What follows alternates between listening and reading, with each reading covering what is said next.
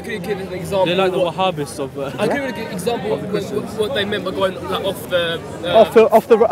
For example, they say classical Protestant teaching from 500 years ago is that you are saved by your faith alone and nothing else. So no matter what good you do, Wait, like that's what the Protestants say. that's a general classical Protestant position. Okay. And the second key thing for Protestants is the Bible is your sole authority. Okay. No church is your authority, no pope, right? Oh, that is interesting. That is very interesting. Because sorry, I don't want me to No, interrupt. no. But because that ties into what we have a verse in the Quran that Allah says. Essentially, there's a verse that talks about how the Jews and the Christians started taking, they started taking their religious authorities as gods beside Okay. the one true God. That they essentially started doing polytheism because they started taking their priests and so on. And there's a hadith which talks about it as well, because there was a Christian who became Muslim at the time, and he said to Muhammad when that verse was revealed, peace be upon him, he said to him, we didn't used to do that, we didn't used to take our them as gods. And he said, did you obey them in what was right and what was wrong? Did they set the standard for did you essentially take them as arbiters? And they said yes, and he said that's the way in which you worship them. So this is something that obviously it touches on. I have absolutely no doubt that the Quran, from my point of view, which is a different point of view than from yours, reflects the Christianity at the time of Muhammad, 6th century AD. Because the religion, Christianity then, was not Protestantism, not born again Christianity, it was Catholicism, because that was the religion of the Byzantine Empire, which was the empire on the borders of Arabia. So it doesn't surprise me that things that you just said will crop up in dialogues. Nonetheless, they say that in saying that you're saved, that you're not just saved by your faith, but you have to do good things. That's interesting. Not saved just by your faith. That's right. Good. That's what we believe as well. We believe that works and faith. Okay. Not just one or the other. Okay. So you have to have the belief, and you also have to. You cannot just the modern Christian Protestant, I guess, idea of Jesus just died for your sins and that's it. You don't need to do, or like this doing away with the law that supposedly Paul did. We don't believe in that. I think obviously there are points of contact between us and you, because the Catholic Church teaches that we accept all that's good and true in the non-Catholic religions. But we don't. I mean, we do. We're not departed from them to the extent that we deny that Jesus was necessary for our sins. Because if I could do all the good in the world, help all the little old ladies across the road I could in the world, I would still be damned to hellfire if Jesus had not died on the cross for me. Really? Yes, because what that sacrifice of Jesus does is takes the relationship. So before you continue, but at the same time, you wouldn't say that if the fact that Jesus has died for your sins, that doesn't necessarily mean that you can just do whatever you like and spot on. So yes, you still have so they both work together in tandem. This is it.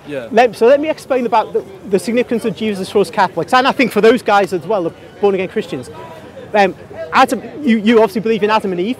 We have a different take on it between us though, but Adam and Eve, they sinned, and that breaks a relationship between God and man at that point. And it stays broken. No matter what happens, it stays broken in a fundamental way.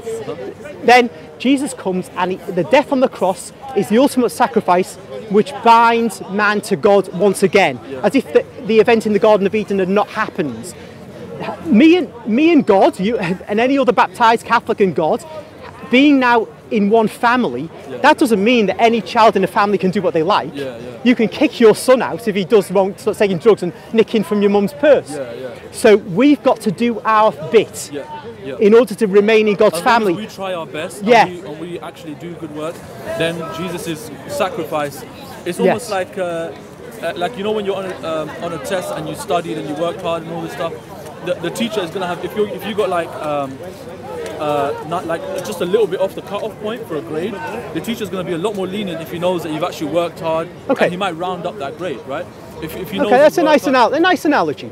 But just deal with the point you said about why the sacrifice of Jesus is so important, and why me helping all the little old ladies across the road in the world wouldn't help me if he hadn't died on the cross for me, is because I've just said how we are now back in God's family as we see it as Catholics. If Christ had not come yet and I'm separated from God and not in his family, I'm like helping all the little old ladies across the road, but I'm outside God's house, I'm outside the family house. I cannot inherit anything from my father if he's broken his relationship with me. Yeah. So only when he brings me back home and says, yes, you're my son again, you've done all those bad things before, but I've just letting you back in the family, then I can inherit when he dies. That's a human analogy. Wait, so it's like that. The fact that Jesus Christ died is what brings you back into the family? Absolutely. And then I must keep myself in the family by my behaviour. But can you not be brought back into the family by just turning to God and asking for forgiveness and like stopping from doing those sins? Okay, and that's what a lot of Muslims have suggested in my time talking to them about this sort of thing. Well, we say no, not because in principle that's wrong, but because we say God has arranged what we call the economy of salvation in this way. Now, obviously from your point of view, he's arranged it in the way you've just described. But for us, we see that that event with Adam and Eve was a fundamental break. It wasn't just Adam. I know in the Quran, Adam committed a sin, then he could be forgiven. And things could be like, okay then. But for us, it isn't like that. Because that break, that event was like, when God said to Adam in Genesis, he says, on the day you did... Go on. Real quick. It wasn't that he committed a sin and he was forgiven like that.